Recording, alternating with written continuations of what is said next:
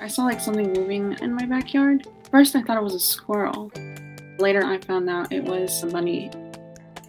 She had some little scratches on her. I was actually able to find the nest, so I just put her back. But the mother never come back. She looks very frail. So I did a lot of research, and then I found out that baby kitten milk is really good for the baby rabbit. I fed her 4 times a day. The whole time I had trouble sleeping because I was just afraid that she wouldn't make it. Within a few months, I started to get some confidence.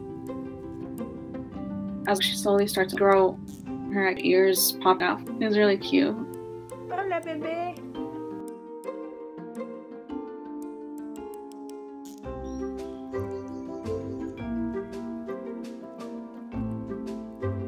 She was also moving around a bit more, and she would like run around the furniture and stuff.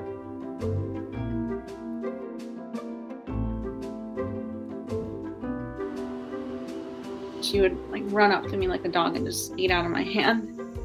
It was just very rewarding watching her grow up day by day.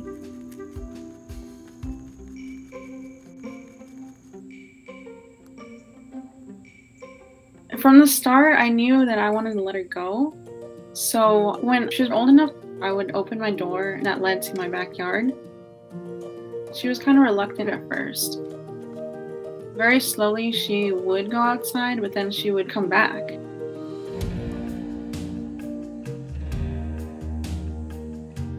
When I had the door closed, she put her little paws on the door. She's so cute.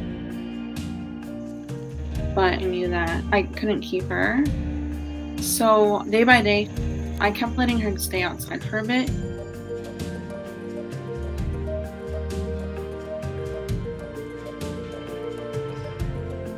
And eventually she just liked staying there, and it was very hard to get her back in the patio. And that's when I knew that she just wanted to have a life outside permanently.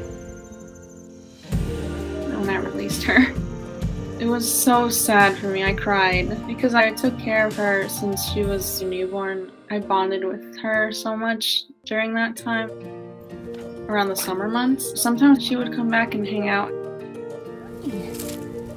but she would just stay around the perimeter.